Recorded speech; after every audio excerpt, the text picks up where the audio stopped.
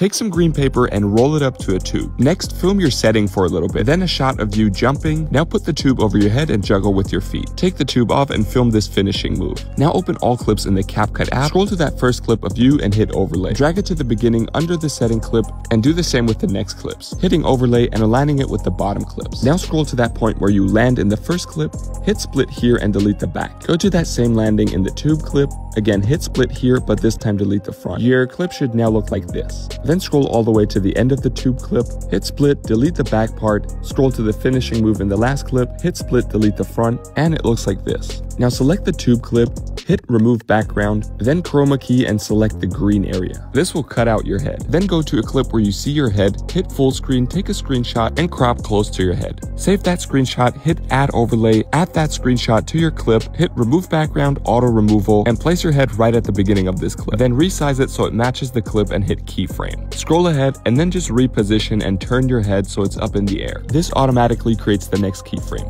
Now keep repositioning your head throughout the clip so it matches the movement of you juggling and it looks like you're kicking around your head. At the end of that green paper clip, place your head back on your body and it looks like this. Then just export the video and that's it.